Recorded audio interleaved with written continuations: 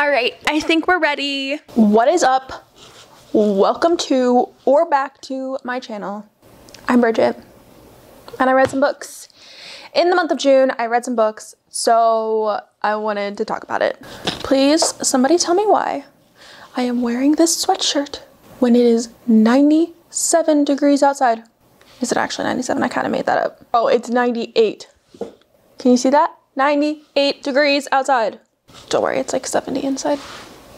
So, I just pulled out my book journal to look at my June TBR to see if I actually read any of the books. I only picked 5, and I only read 2 of them. But that's okay. That's like, that could be worse. I had a pretty good reading month in June. Not horrible, definitely not the best. I read 6 books, and here's what I thought about them. The first book I read was Flawless by Elsie Silver. I gave this one like 4.5 stars. This was so close to 5 stars for me. It was such a fun read. This is the first book in the Chestnut Springs series, and this one is about Rhett and Summer. And Rhett is a bull rider, and Summer works for like the management firm, agency, whatever, that like manages him. And he gets himself into a little bit of trouble. So she is sent to like go basically babysit him and keep him in line. And honestly, this book was just so much fun. This is like your classic small town cowboy romance. It's grumpy sunshine, forced proximity for sure. Also, the plot twist in this one, honestly, like the more I talk about this, I kind of want to make it a 5-star. But I think I'm going to stay solid with my 4.5. But I would highly, highly, highly recommend this. And I'm so excited to read more of her books. Okay, the next book that I read in June was How Does It Feel by Janine O'Reilly. This is the Infatuated Fae book 1. I really liked this book. This is like a fantasy romance. Kind of, definitely more heavy on the fantasy than the romance, I would say. And I gave this 4 stars. I buddy read this with one of my friends. We used the Storygraph app, and if you've never like buddy read on the Storygraph app before, highly recommend it. I feel like I've like heard about this book so many times on TikTok. Like I remember one specific TikToker doing like a reaction to like this book and like the plot twist of it, which honestly pretty accurate. Like the plot twist was kind of crazy and I wasn't expecting it. I also wasn't like reading too deeply into it, but this was a really fast read and I loved how everything tied together, and like by the end, basically everything had been explained. This is book 1 of the Infatuated Fae series. I haven't read book 2. I definitely will pick it up eventually. So this is about Callie Peterson. She's a biologist and she moves to a specific area and starts to work at like a state park to research moths. So she's like researching and doing all that. So like that's how it kind of like starts. And she ends up going into the Fae world and things just start unfolding from there. They mistake her for like a spy basically. Of course, she runs into a Fae prince and I'm sure you can imagine where things go from there. This was fun. And again, the plot twist got me. Good one. Next, I read The Villa by Rachel Hawkins. This one was pretty like highly anticipated for me because I had read The Wife Upstairs by Rachel Hawkins and I really liked it. So I was hoping to also really like this one. And honestly, it kind of just fell flat for me. I rated this 3.5-ish stars. I think it was just kind of slow. I also haven't read a thriller in a while, so I think because I haven't read one in a while, I had high expectations, and so maybe that's like making my rating be a little bit lower. I like the premise of the story and I like the way that it was written, but it was just a little slow. So this is like dual perspectives going back and forth in time between, in current time, 2 best friends end up going to Italy for the summer to write. It's like a little writing retreat, and they stay in a house that has like a murder history. Back in the 70s, there was a famous rock star who stayed at the house, or at the villa. There ended up being a murder at the villa, and so one of the friends that's there starts to like investigate the murder that happened at the villa. And so then it goes back in time also to talk about Mari, one of the sisters, who was also at the villa in the 70s when there was the murder.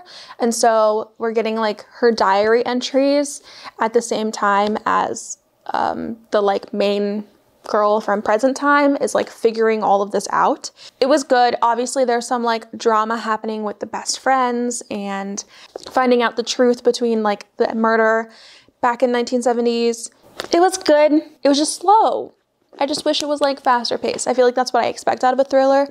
It was faster paced, but this one was definitely more. I liked the storyline, but not the best thriller that I've read. Next, I read Not in Love by Ali Hazelwood. I tried filming a like only reading new releases vlog video, and that video kind of flopped because you'll see from like the next book that I talk about, but I talked about this more on there. I don't know if I'm ever gonna publish that video, so I guess we'll just go into it now. This was released on June 11th, so like super fresh, super new release. This is a little bit different to Ali Hazelwood's like typical books. She adds like a little disclaimer in the beginning that their relationship between the two characters, Rue and Eli, starts off physical and then they form a romantic relationship. But I love this. I love the way she explains why their relationship starts off physical, and I think she like explains it well and gives the characters enough of a like description. It's like we get to know the characters well enough to where like that makes sense, and like I'm not surprised by this. And I really feel like I knew the characters. I felt like I was falling in love as they were falling in love. So in this one, Rue is a biotech engineer, so basically like a food engineer, I'm pretty sure, and she is specifically like doing food science stuff. And she's working for a company where her like boss and the owner is one of her really good friends. And then another company comes in and like buys that company, like buys their loan.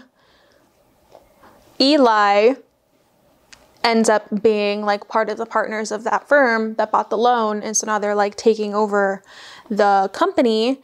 I don't know. It's like a frenemies to lovers situation. Enemies to lovers. Also, he falls first in this one. I feel like I'm not hyping this one up enough for as much as I liked it. I think I gave it 4.75 stars. Follow me on Goodreads. But I said this was so close to being a 5-star read. I just think that the plot twist could have been plot twistier. So this was I'd say a fun summer read. Read this, and it's not like particularly summery, but it's still a fun summer read. The next book I read was The Summer Escape by Jill Shalvis. Okay, I read it on my Kindle. Before we talk about it, look at my cute little Kindle cover case thing. I made it. It's just like a quilted little thing, and it has a snap on the top, and I'm obsessed with this. Summer Escape. And this book I gave 2 stars.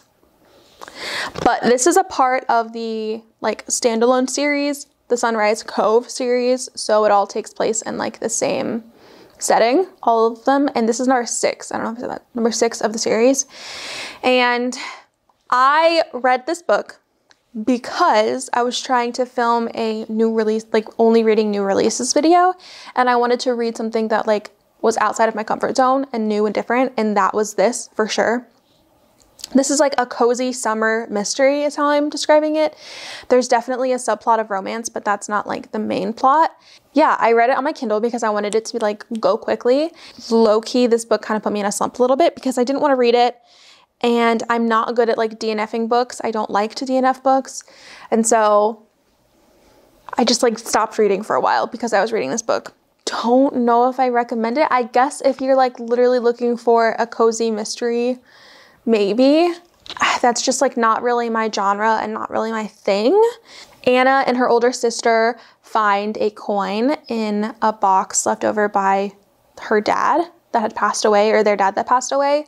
And the older sister was like, go get it, like go look into this, see like if it's worth anything. And so she takes it to a pawn shop or a coin collector place, whatever, and they tell her like it's worth $10,000. And so she ends up being on the news for it.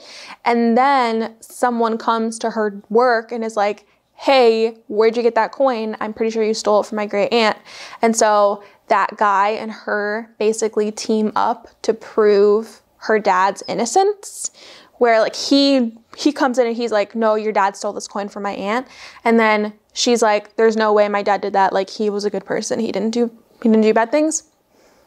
And so they end up teaming up and trying to figure out who did steal the coins, and they're trying to find the coins. They work together to try to find it, and it was fine. It was slow. It wasn't very exciting. I felt like a lot of times I was very confused on like what was going on, who were they talking about, and I also feel like the dialogue at some points was like hard to follow. Yeah, overall don't recommend it, but it wasn't horrible. But the last book that I read this month was Heartless by Elsie Silver. So this is the second book in the Chestnut Springs series. This one, I gave 5 stars. I love this book so much. This is about the best friend of Summer from the first book and another one of the brothers. Amazon guy just looked at me and I'm trying to make the dogs not bark. This one was so much fun. I can't stop thinking about this book. Basically, the oldest brother in the cowboy rancher family, oh my God, I can't feel my foot. The oldest brother in the cowboy rancher family has a son. He's like 5 years old, and he needs, like the brother, the dad, needs to hire a nanny for the summer, and he's being super protective, and he's like, none of these nannies are good enough for my son. He kept asking Summer, the new like fiance to his brother in the first book, to be the nanny, and she's like, bro, I got a job, I can't do that. So she's like, I have an idea, and she called her best friend, and her best friend comes and nannies. This was a good time. I love her. Her name is Willa. I want to be Willa when I grow up. I wrote down in my Goodreads review, follow me, it'll be linked below, why I loved this / what you can expect. So super fast paced. I got through this book so quickly. They had a very emotional relationship before a physical relationship. He falls first again. Love a he falls first. Witty banter, grumpy sunshine, small town, cowboy rancher, forced proximity, age gap, and there's probably more. I read this book, I don't know what to tell you. And this is book 2 in Chestnut Springs. I will be buying all the rest and I will be eating them up. But also, I'm pretty sure this series is on Kindle Unlimited, so you could read it on Kindle Unlimited for free. Well, I guess for the price of the membership, right? Of those books, only Flawless and The Villa were on my June TBR. And I did not read anything else in my June TBR because I bought books. And because I was like really mood reading. I figured while we were here, I'd also show you the books that I bought in June. I'm really trying to like buy 0 books in July. Like hopefully I will be at 0. That's the goal. So first I did buy these 2 books, How Does It Feel and Not in Love. I bought these, and then I also bought the Summer Escape book on my Kindle. Another new release that I bought trying to do it for that video that I never filmed or never whatever is The Next Mrs. Parrish by Liv Constantine. I was really excited for this, and then I started reading it and I just like, it wasn't it. I'm like soft DNFing it. I'm only on page 18. Honestly, I should give it a true try, but I don't know why I just can't get into this right now. So I'm reading anything else. But yeah, I got this one. Next, I got Half-Blood and From Blood and Ash by Jennifer Armentrout. I don't know if I'm saying that right. From Blood and Ash is a very popular series, and I haven't read that yet, so I want to, and I really liked this cover. So I got that, and then this one honestly just like looked good, sounded good. It has like purple sprayed edges. So I got these. So I'm pretty sure both of these are fantasy romance. And then I also got House of Ash and Shadow by Leah Stone. This is a book 1, which honestly, shout out to anyone who puts the book number if their book is a series. Like, why did we stop putting it on every book? Yeah, those are the books that I bought. If you made it to the end of this video, subscribe and make sure to follow me on Goodreads. It'll be linked below. And yeah, I think that's all that I have to say. I am excited for July. I want to read all of the books this month. I want to read so many books this month. Hopefully I will. I think that's it. Thanks for watching. Have a great day. Bye. Bro, 7 minutes of me just jibber jabbering.